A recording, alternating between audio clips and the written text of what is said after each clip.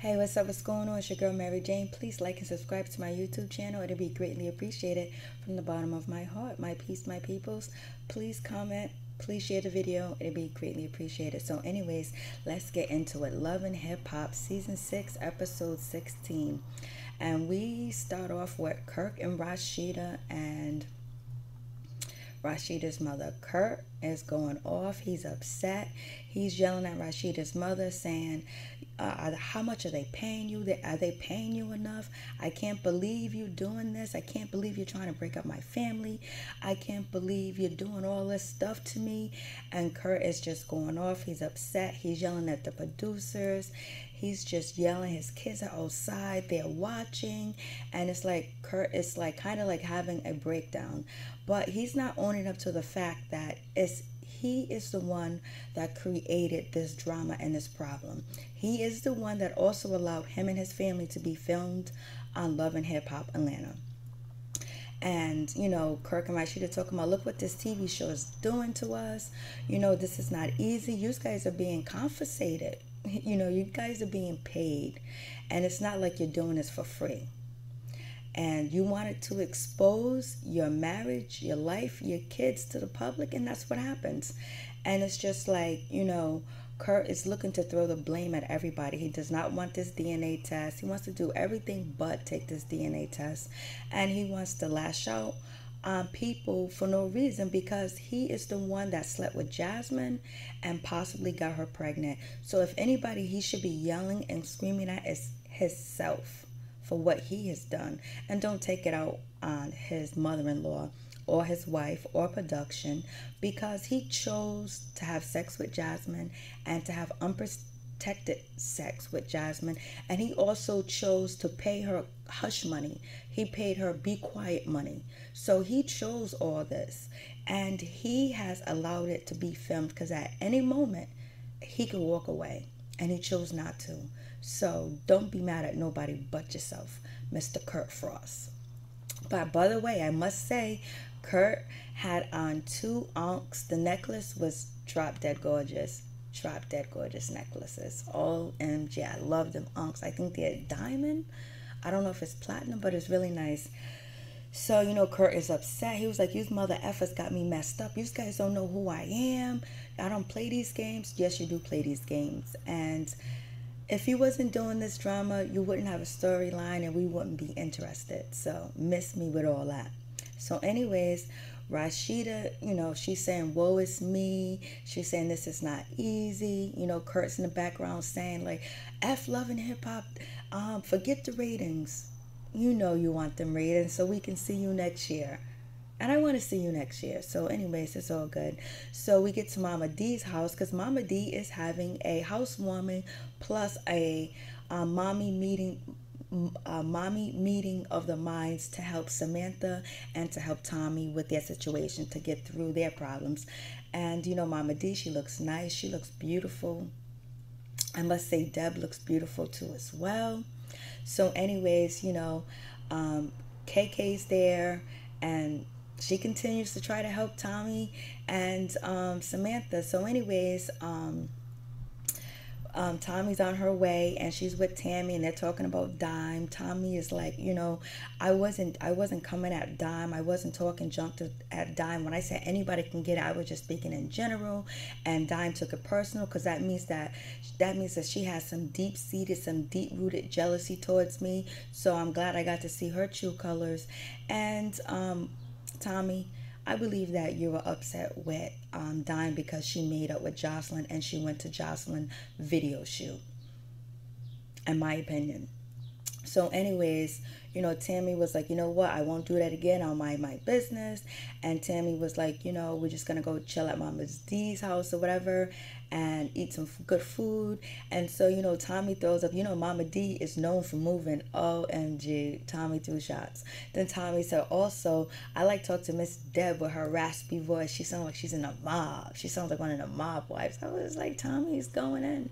And Tommy looked pretty as well. So did Tammy. So they show up to the house and, Tammy's surprised because she didn't know that Tommy's mother was going to be there. It was going to be an intervention. And so she's like, oh man, not again. Oh yes, sir. So anyways, Tommy and Tammy, they walk in. Mama D goes to talk to Tommy to tell Tommy that her mom's here, and Tommy was like, I know. So Deb is talking to Samantha to tell Samantha, hey, listen, own up to everything that you did. Say yes, and we can work through this and blah blah blah. And one of the rules of the meeting was no drinking. And guess who has a cup in their hand with alcohol? None other than Samantha. She's drinking when she was not supposed to be drinking. So there shouldn't have been any liquor. It should have been a dry party because Samantha does have an illness. It is, being an alcoholic is an illness. So anyways, Samantha, so KK takes her drink away. So then, Tommy and Samantha and all the other mothers, and also Tammy's mother, she's there as well.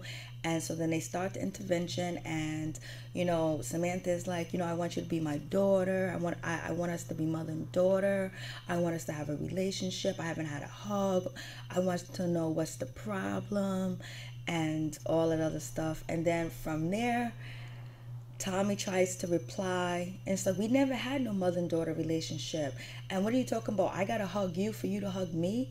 And what you trying to say, I'm not your daughter? And Samantha was like, I did all this for you. I stole for you. I lied for you. I went to jail for you. I shoplift. And Tommy's like, ah. And then, Deb is like, stop, hold up. This is not how it's supposed to go. This is not how it's supposed to be. You're supposed to own up for your actions, Mrs. Samantha. And Samantha's not owning up to her actions. So it is going down. So Samantha is like, so Samantha's saying all these things that she done for her daughter, and how she was 17 years old and she didn't know how to be a mom. She didn't know how, she did the best that she could. And Tommy was like, miss me with that. You're gonna try to tell me stealing and going to jail as being a good mother. So Tommy jumps up and she's walking away. Deb is like, let's stop it. But you know what I must say? I'm surprised because Tommy has on underwears. When she got up, we saw her underwears. So we know a long time ago when Tommy was first introduced to the show and she got into a fight, she didn't have on any underwears. But tonight, she had on underwears. So that was cool. So the intervention went very wrong, and when it derailed, Deb is like, you guys need real serious help. Deb was like, Samantha, you got to own up to what you did. You don't want to really lose your child. You have not lost your child. I have lost my child. I have lost my child. He was my 10-year-old son, and then I lost a second son, and that's real pain. That's real hurt. Because, Deb is just trying to tell Samantha, nobody wants to hear this woe is me story, because if you really want to make amends with your daughter, you have to do what you're supposed to do to make that amends before it's too late. And Deb is just letting her know that it's too late for me because my sons are gone. My 2 sons are gone, so I'm in real pain. So they go from there. And so, Tammy's mother says, all you got to do is say, I'm sorry, and just ask her how you can help. So, Tammy's mother, she's doing everything that she can to try to help Samantha because she once, was on drugs or whatever. So that scene's over. And then so we get Jocelyn. She meets up with Stevie J. She brings the baby. The baby looks beautiful. And, Jocelyn is like, hey, so what's going on, Stevie? You guys left me. Your sister left me. Everybody left me and abandoned me like usual. Stevie's saying that, we abandoned you because of the way you act, the way you mistreat us, the way that you talked about my daughter, the way you came at my daughter. You didn't act like an adult. And so, Jocelyn was like, she can't beat me. Your daughter, she can't beat me. I would slap that dirty, nasty, funky wig over her head. How can you talk about the man that you're supposed to marry daughter like that? I would not want you around my children, Jocelyn. So, Mimi has a point. I don't believe Mimi is upset, but you're threatening, Stevie J's older daughter. I wouldn't want you around my children. And then you're saying it right in front of his face. Then you're saying it on camera. So these words can never be taken away. So, Jocelyn was like, and I would have slapped her, and I was acting like an adult. And Stevie was like, no, an adult would just say I'm sorry and let Savannah say what she needed to say, and that was that. So Jocelyn was like, you know what, Stevie, I'm going to New York for some promo or whatever, and I want you to come with me too. And then I want you to bring Estella with you, and so you can fight Estella right in front of me. And Stevie J is like, oh, I don't know about all that. And then Stevie J was like, we had conditions on us being together. You were supposed to apologize to my daughters. We're supposed to have a kumbaya type of relationship. Everything's supposed to be going well, and then we get engaged, you move in, and it's not going that way. And Stevie J's like, you've been keeping me from my daughter. I've been trying to call, I've been trying to FaceTime you, and you won't answer the phone, you won't FaceTime with me. And Jocelyn was like, no, I would never do that. And then Stevie's like, you blocked me, and we know Jocelyn is lying. So Stevie J was like, you blocked me. And she was like, oh no, Stevie, I would never do that. Stevie, don't go there with that. I don't want to hear that. And you can tell Jocelyn is already upset. She's mad. She doesn't want to be bothered with this bullshit. She's kind of like done. And there could be some things going on behind scenes that we don't know about. But her and Stevie J is just a roller coaster that just keep going and keep going. It always derailing. It never really goes up. It just derails on the bottom. So it is. So that's where they go. So then we get Treasure P, we get Horaya.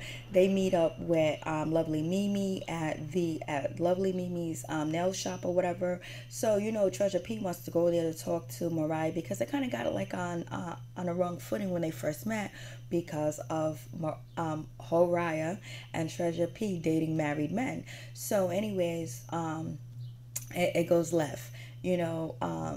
Mimi starts off wrong. She starts off, you guys came to Atlanta on the wrong foot, talking about you like married men, you date married men, and you guys going around sleeping with your boss's husband.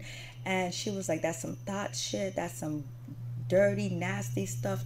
And she was like, I can't be hanging out with you guys, because you guys, I can't be around whoring around town. You know what I mean? She was just like, you guys are disrespectful and all this other stuff. So she was like, so then, Treasure P was like, let me get my shoes on. And she's trying to get her shoes on, and Mimi's overly amped and overly upset with Treasure P and Horaya. And Horaya's not even upset after Mimi, Lovely Mimi blew her cover and snitched on her to Sierra. So, not Sierra, I think her name is Sierra, the lady from the glam shop. So, Horaya is not even that upset, but, Horaya asks, Mimi, is she hanging with Sierra and all this other stuff? And she was like, nah. She was like, but I did, spill the beans. And it was like, Lovely Mimi was overdoing it. It was just like, unless she has some real animosity towards these two girls that were sitting in her shop. So it goes left. Lovely Mimi tries to go and fight Treasure P, I guess because this is the finale that everyone's trying to get their spots in. But if out of the three girls, Lovely Mimi, Treasure P, and Horaya, if they bring anybody back, even though I regret to say this, they should bring back Treasure P, because she got into 2 altercations. She got beat up twice on the show, and she was about to fight Lovely Mimi. So she has put in work to be on the show. She's been taking L's. So, she just had, Lovely Mimi just dissed the shit out of her, call her a thought, call her a hoe, and saying that she can't go around hoeing with them and all this other stuff. Horaya, she didn't really say much. She said she did a little bit of yelling. So they picked Treasure P up and they carried her out, and they had Lovely Mimi pinned to one of her massage chairs so she couldn't move.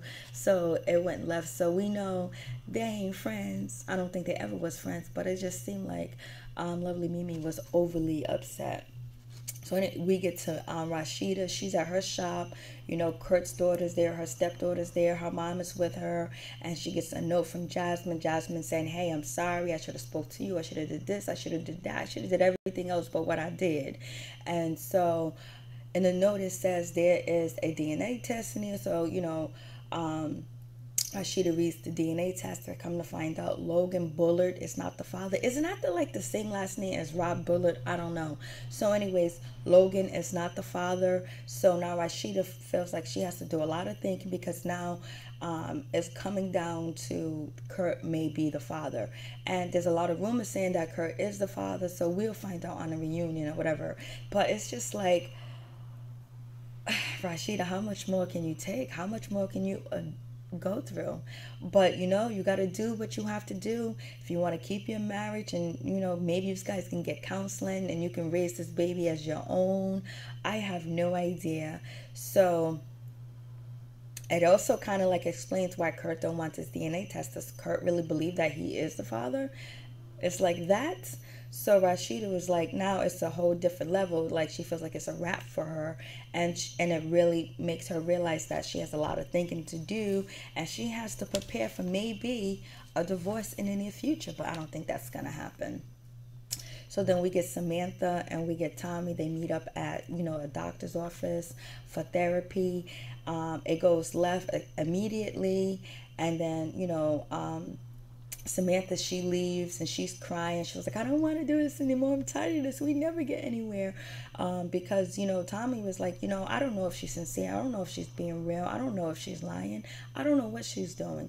And so then Samantha is coached back into the therapy session. She just goes in there. She grabs Tommy. She gets on her knees. She starts to cry and beg and plead for forgiveness.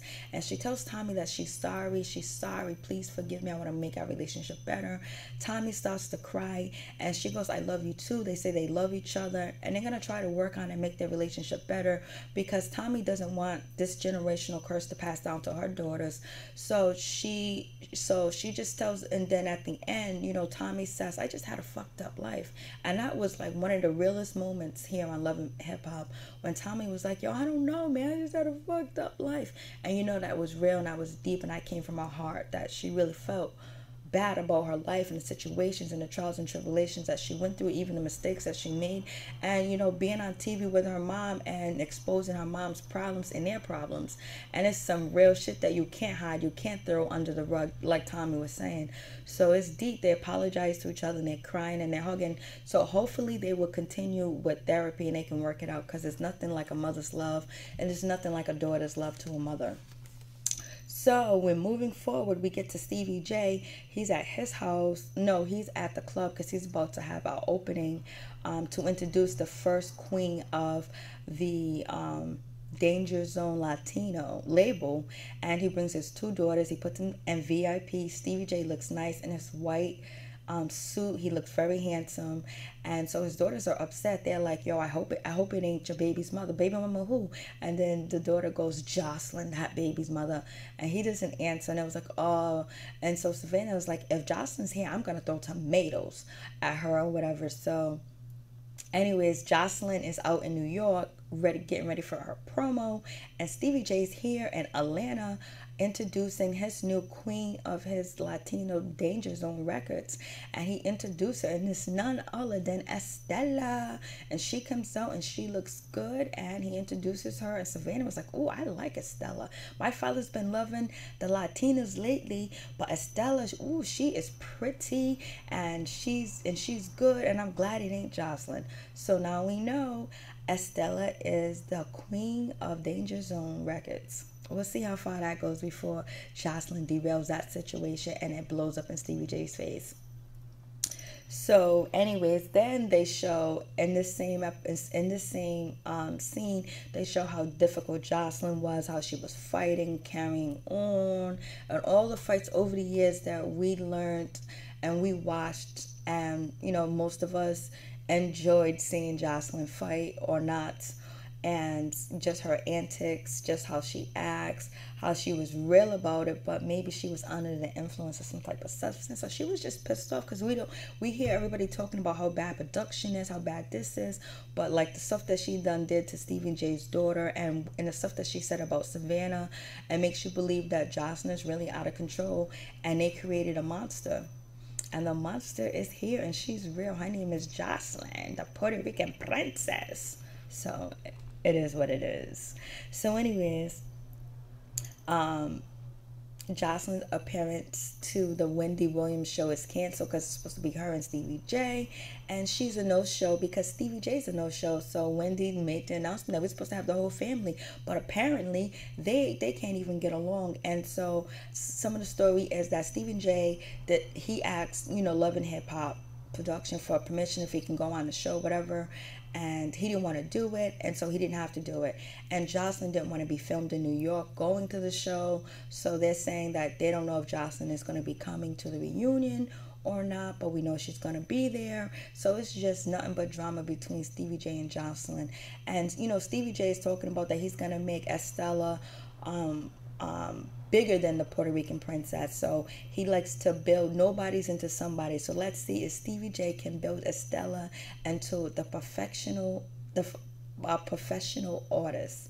So let's see if that happens. Let's see if Stephen J still got the juice. So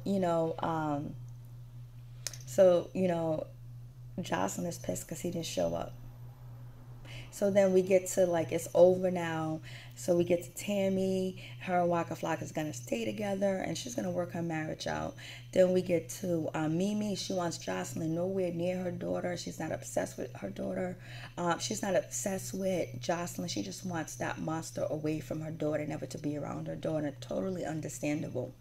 Especially how she's coming after Savannah. So I feel you. So we get Carly Red. She has her new shop. She's doing good. Her and Caesar loving each other. Let's see how long Caesar and Carly Red stay together. We got Jock saying that he wish he would have never went back to Carly Red, and he's going to stay up in the mountains in his treehouse and feed his animals. But I have a feeling he's going to be back with Carly Red. And then Stevie J got all his kids with him except for Bonnie Bella. His sons, both of his sons are there. They made up. His grandson's there. And Stevie J looks like a really good father. They're having a good time. They're swimming. They're enjoying each other. And he was like, it is what it is. He's going to try to do the best that he can to keep his daughter in his life, Bonnie Bella.